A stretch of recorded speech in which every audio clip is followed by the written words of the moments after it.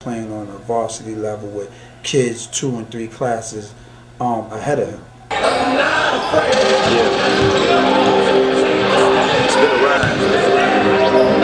I guess I had to go to that place to get to this one. Now some of you might still be in that place. You're trying to get out. Yeah, he had a great season, AAU season, with Chris McCullough and Conrad Chambers. They were receiving interest from a lot of different coaches from around the nation, and he actually received 6 scholarship offers before he even played any varsity basketball. St. John's was an interest. Syracuse, we actually visited the school. They had interest.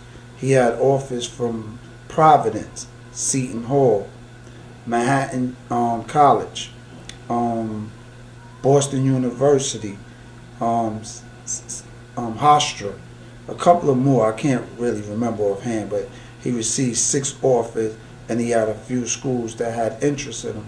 So for me, I wasn't expecting that. I just wanted him to play in live period, and coaches actually get a chance to see him play and see what happens from there. But with God willing, he was able to receive 6 offers and many interests. Just follow me.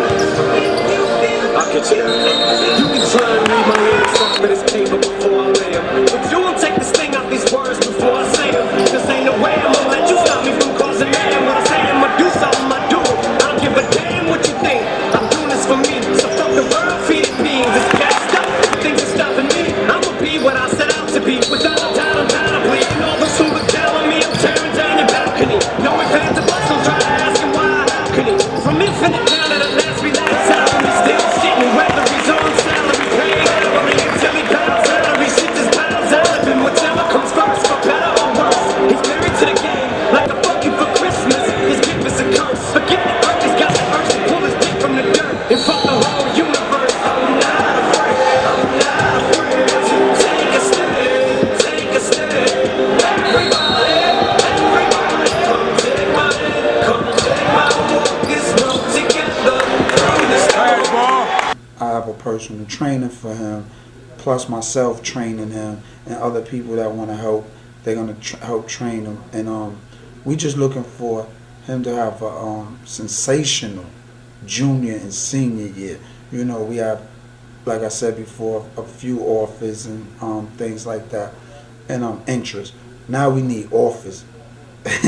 Forget interest. We want more offers. So he has to go in there and work on the things that he's weak at, and excel at it. And with him being a gym rat, I should see him excelling at the weakness of his game. And he's a complete player, and you just want him to get better at being an all-around complete player. He rebounds the ball well as a guard. He sees the floor very well.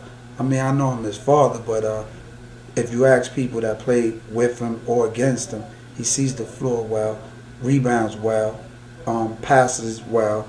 He shoots the mid-range excellent.